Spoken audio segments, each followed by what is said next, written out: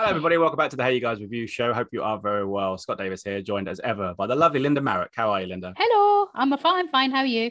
Good, thank you. Good, thank you. Yeah, long time no see. Not long time no see. Yeah, not well in Zoom world. We're in the same clothes. It's probably a bit of a spoiler. Yeah, but in real life, it's been a little while, hasn't it? Yeah, it's been a while actually. Yeah, and I saw you from afar. Saw you from afar a couple of times last week.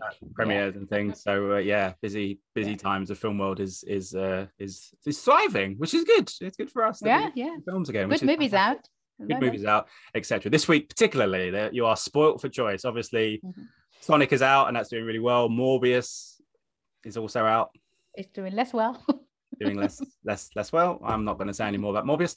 I've said what I need to say about that film. And there's a lot out this week. Of course, it's Easter week, and obviously there's half terms coming up, so there's lots of things out for everybody to enjoy. If you haven't already, make sure you like and subscribe to the videos and to the Hey You Guys, everything else. Lots of content going up in recent weeks, and you can also, if you haven't already, after this, I think probably afterwards, given the release dates, you'll be able to check out our review of The Northman, Robert Eggers' new film starring Alexander Skarsgård and Anya Taylor-Joy. That'll be on the website very soon as well. But today we're going to talk about The Lost City, the very, very fun new film starring Sandra Bullock, Daniel Radcliffe, Channing Tatum, and a certain Brad Pitt in a very small but very, very funny cameo. Linda, this has been screened for a while now. It's come out in the US, so there's definitely the studio very, very confident. Again, Paramount having a very good year so far this year.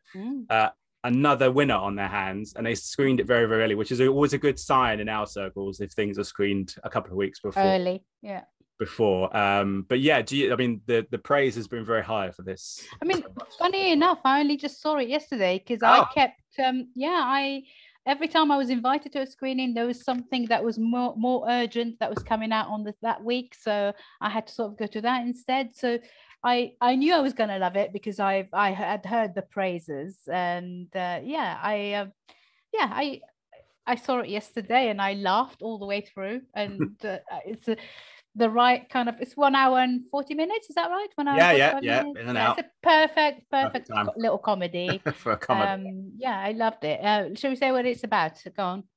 Oh, I've got to do it again, have I? So The Lost City. I'll do it. I can do it. No, it's fine. So The Lost City, Sandra Bullock plays a romance novelist, and she's bringing out her latest book, which for her feels like it's the kind of the last one of her career. She wants to do something new with her writing. As part of the book tour that she's on for this, what could be her last book, Channing Tatum's character comes along because he is the face of the books. He is an actor who has been kind of recruited as the face of the book. He's the long-haired, blonde bombshell of a man that's on the covers posing like this with women, and those two get kind of thrust together, and Daniel Radcliffe's character comes into it, and he seems to think that Sandra Bullock's character might have the key to some lost gold and lost treasures, even though most of her work is fiction. But maybe it's not fiction. Maybe it's not, but you'll have to discover that for yourself. So they go on a bit of a quest, a la Romancing the Stone, shall we say? Which Julian and Mummy, Romancing the Stone. Yeah, also, those two wonderful 80s films starring Michael Douglas and Kathleen Turner. Seen, you should go and find immediately. I think they're on Disney Plus. Anyway, but yeah, it's a good word, good use of the word romp. I think romp is a good word to use for this particular film. It is a great little romp. And lots of fun. It is a pastiche of those movies. Of course. Let's say. It's not like entirely serious. It's very silly. And it doesn't take itself seriously at all. And it's very slapsticky. And there are some... Honestly, every gag worked in it. And I think it's really hard to write good comedy. And I genuinely am so impressed with the writing, because I think you need to write good comedy. You have to have good gags, be self-aware, don't take yourself so seriously, and have a cast that is prepared to take the piss out themselves. And I think we have all of those things there. And I just genuinely really love this film. I think it's absolutely hilarious. And yeah, very good. I love Sandra Bullock. Who doesn't like Sandra? Who doesn't like Channing Tatum? And who doesn't? And who doesn't like Brad Pitt as a slightly sexier Dog the Bounty Hunter? So Why doesn't I said because Mike dropped interviewed Sandra Bullock and Daniel Radcliffe, and I said to them about what Brad Pitt should do more comedies. Why is he not doing more comedies? He's very funny. And Sandra Bullock was sort of like, well, you know, she was almost saying as if like he likes to like do it now and again, you know, go back to it once in a while and do it. It's nice to see him in this little cameo, which I think I'm not sure, but I think they kind of did one for each other, because he's in this and Sandra Bullock's kind of a cameo-ish in Bullet Train, which is coming out in the summer. I think. I didn't know that. Oh, okay. So I don't know if that's trivia. Right because of the timelines in terms of COVID and everything, but it certainly seems that they did kind of one. If you do this, I'll do that kind of thing. Maybe, I don't know. We'll find out in the summer, won't we? But Sandra Bullock is in Bullet Train, but I don't think she has a very big, prominent role, which would make sense since Brad Pitt doesn't have a big or prominent role in this one. But yes, it's great. It's great fun. I don't think all of the jokes landed. However, can't deny that it is a very, very fun time at the cinema. I also like the fact that they ostensibly switch the genders around. You know, it's not. Channing Tatum starts as he's the big like hunky guy on the front, and he's the guy that's going to save the woman in the book. Whereas in real life, it's the other way around, which I kind of like. A bit of a wet blanket. Yeah, he's a bit of a wet blanket. Sandra Bullock's the one that's got the nous, even though she's never been in that situation. She has the kind of confidence. And Daniel Radcliffe. Daniel Radcliffe's fantastic as the little. He's great. He's great fun. The villain. Oh, he's great, isn't he? He really genuinely is.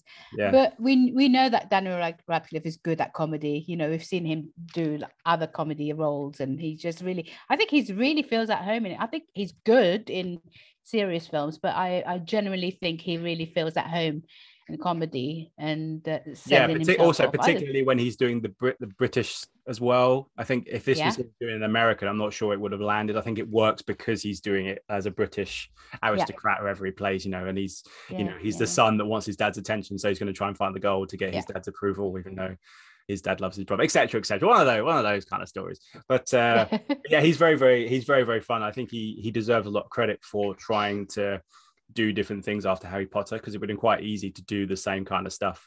But I like the fact that he's tried to mix it up, and he's made very, very weird choices, like playing Weird Al Yankovic in the upcoming biopic, which is I can't wait so out of left field. But also I think the whole world went what, and then went wait. Oh yeah, that's kind of cool. It makes sense. Okay. So I did say that to him and said, you know, that's when I interviewed him. I said, do you think the world is ready for you to win your Oscar for playing Weird Al Yankovic? Sandra Bullock was like, yes, the world is ready. So let's see if that comes to fruition. But it's a great time at the cinema, and you know, every year there's always one kind of, they used to call them sleeper hits back in the day. Obviously, it doesn't really work the same these days. I mean, it does sometimes, but this would have been the classic sleeper hit where it would have been successful, but then had legs and just carried on. I think the repeat viewings of this will bear more fruit than the first time. Not that the first time isn't fun, but the second and third time might, you know, with comedies, things are funnier second or third time sometimes, and you discover things that you didn't before. I think this is definitely one of those that will certainly have some legs, and there's been pretty successful in the US, which is great. It's nice to see a big studio comedy doing really well at the cinema, because it could have quite easily gone to a streamer. So it's nice, again, similar to what I think the last comedy that did really, really well was Game Night. And that was a long time ago, at least 4 or 5 years ago. Yeah, because the big hitters aren't really around anymore. Like Adam Sandler does these movies at Netflix. Jim Carrey doesn't really make many movies these days. Will Ferrell's been hot and cold. Ryan Reynolds kind of flips between comedy, and he does a big kind of actiony sci-fi thing, and then Deadpool then does a comedy. So Sandra Bullock, I haven't seen Sandra Bullock. She hasn't done one of her big kind of rom-commy kind of things for a while. She's been more prestige kind of things. So and most of these comedies have tendency to sort of just go directly to Netflix, so we can't really gauge how well they're doing at the box office. So it's really sort of, I think it's good.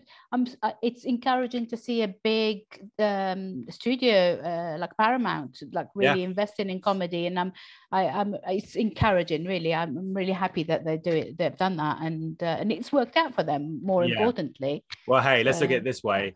Netflix's Red Notice, which is you know, in some respects in the same ballpark, was an absolute travesty. So it's nice that A, it's in cinemas, and B, there's a trifecta of talent, plus, you know, a Brad Pitt in there as well, who are able to carry a movie and to release it and to make $30 million, which if this was a Sandra Bullock movie released in 2001, say, she makes a movie that makes $30 million opening weekend. Everyone's like, bravo, that's amazing. So it's nice to see some original movies even doing very well at the box office. That's really good. And that can only be a good thing for the industry. That's long may it continue. Linda, let's give your scores then for The Lost City. What are you going to give it? Oh, go on, let's go 4 out of 5. I was going to say 3 because a couple of things are very silly, and sometimes like my sort of my patience threshold gets in the way of me enjoying them. But at the end of the day, I on the whole, I really enjoyed it, and I can't really lie. For me, it's a four-star movie. I like it. So I would have given it 3.5, but we don't do halves. So I will downgrade it to 3. But again, so I keep giving solid things, but it's a solid 3 stars, I think. But it's a 3.5. Fair enough. It's not a 4-star. It's not quite there, but it is undoubtedly so much fun, and it's such a good time at the cinema. Before we go, we just wanted to touch on one more release that's out this week. There's a plethora of releases this week, but there's a British film that's been in the pipeline for a long time. It feels like it was supposed to be out a year ago. Some people did see it a year ago. It's finally working its way out, which is Operation Mincemeat, which is the new film by John Madden, who directed The Best Exotic Marigold Hotel, Shakespeare in Love, I want to say. Shakespeare in Love. I mean, the Oscar winning very Shakespeare in award-worthy Love. John Madden. I think he did Miss Sloane as well, didn't he? Was it Miss Sloane he did? I'm not entirely sure. I think he did Miss Sloane with Jessica Chastain, I think. Anyway, it's a new Second World War British film starring Colin Firth, Matthew McFadden, Kelly MacDonald, and again, like with The Northman, a plethora of other amazing, Jason Isaacs, amazing talents. And it only dawned on me like the 2 days ago when I was watching a featurette, because the premiere, as we're recording this, the premiere is tonight, which I'm going to. That, I'm not giving this away, but the character that Johnny Flynn plays, who it is. It's Ian Fleming. Ian Fleming. I was like, how did I not put that together? I didn't put it together. Well, I mean, he's the real person quietly typing away, saying he's writing a spy movie. Come on. Linda, book. Obviously it's had a lot of, there's been posters in London, obviously not all you guys live in London, but tube stations and everything, there's been posters up for a while now, because it was supposed to come out at the end of last year, and then because of the Omicron variant, this and films like The Duke and Cyrano and a few others were pushed back because of they lean a little bit more to the slightly older audience than to the teenage audience, shall we say. But finally it's coming out, and it had a lot of praise very quickly. Linda, do you agree with that praise? I loved it. Fantastic movie. Knew nothing about the story, absolutely nothing about the story. Was not even aware there was such a thing, and that there was a whole sort of department of trying.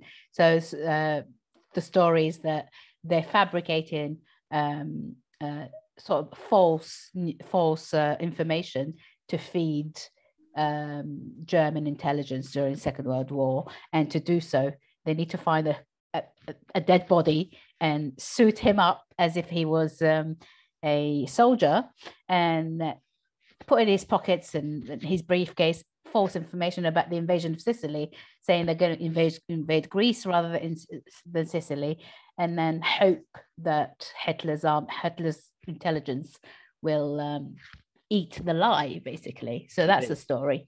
Deception. It's incredible. It's a true story. It's incredible that it's a true story. There's so many facets of the world, both world wars, that I and lots of people just don't know about, because they're either, there's other things that people talk about, and there's other things that have been told and made into films and made into dramas and all that kind of stuff. And this one I don't think I ever knew about before. And I was like, it's strange actually, now thinking about it. I was like, this is like something out of a spy novel. And then lo and behold, now I was like, oh, okay, kind of makes sense, even though it was a true story. So it's kind of a thing that is not the basis, but an inspiration on a certain 007. It is, M. There is M. There is Q, and there's an M. I found it absolutely hilarious that the Matthew McFadden's character walking around sort of the Foreign Office saying, "What, was everyone writing a novel now?"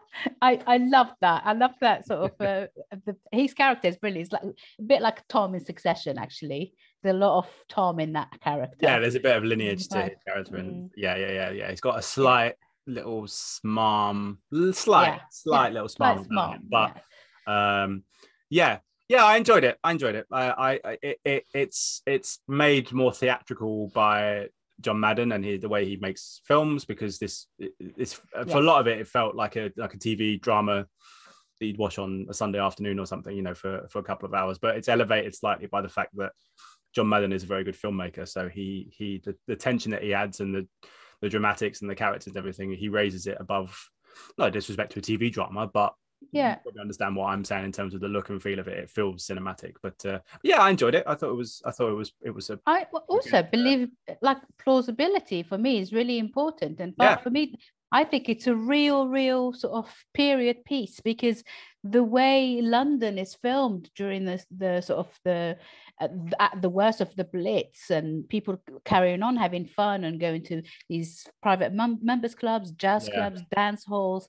I thought all of those details for me, all those details for me were more important than the story itself. I just thought that was so convincingly done, and that is why I love the film. And obviously, I think the story of the dead body is the hook, you know, it's the sort of the premise that gets you into the wanting to go and see the film. But what's the stuff that's around the film, the stuff that's around that main plot is the more important stuff. I just thought it's so well done. Genuinely, I'm really so impressed by it. Yeah, it is very very solid filmmaking, very very solid storytelling, and people will enjoy it. There's certainly an audience for stuff like this, and it's also a very very good history lesson into how things were done back then, because we take stuff for granted, don't we, these days? And you know, especially as we sit here in the midst of another, at least a war going on somewhere in the world, that it's it shows you the lengths that some heroes will go to protect their country. So it kind of all that stuff kind of rings true even more right now. But yeah, it's a very fascinating story, and I knew nothing about it, so I'm glad that I know about it now, because if nothing else, it's something maybe to talk to my granddad about. I'd be like, oh, that film Operation Mincemeat, I didn't know that happened. Go off on oh yes, Operation Mincemeat, blah, blah, blah, blah. So, you know, that's something to talk about next time I see him. Anyway, Operation Mincemeat is also out this Friday. And Linda, your quick marks for Operation Mincemeat? But 4 stars. I've reviewed it for the Jewish Chronicle, just same as I reviewed for the Northman. So yeah, 4 stars for me. Absolutely. You know, I just can't fault it. I mean, I think it could have been slightly shorter, but then I really liked it. Yeah, it's just 2 hours, isn't it? It's a very small shade over 2 hours, but it's 2 hours really. Solid 3 stars for me. There we go. Very good. Go see it. I'm very generous this week. I've been on lots of 3s today, but hey, it's a 3-star film. But it's perfectly good, and definitely go. 3 stars are good. Yeah. Penelope Wilton. Star. Oh yeah, she's great. What a star she is. She's very great. She's so very there we go. good. Yes, Operation Mincemeat is in cinema this Friday. Lost City, which we spoke about at the beginning, that's out tomorrow as we record this, Wednesday. So it's coming out a couple of days early to beat the crowds, shall we say, with all the other stuff that's out. And of course, Sonic is still doing fantastic numbers, as are a few other releases as well. So lots to dive into. We will be back next week. I can't even in my head think about next week we will be talking about Mr. Nicolas Cage. Oh yes, I'm seeing that very shortly. Nicolas Cage. I cannot wait to talk about this film. Oh my goodness gracious. I'll have to bring out they gave us little masks with Nicolas Cage's face on. So next week you won't see me. You'll see Nicolas Cage being me, reviewing The Unbearable Weight of Massive Talent, which is out next week in cinemas. Until then, take care of yourselves. Have a lovely Easter as well, and we'll see you after the break. Take care. Bye-bye. Bye. Bye.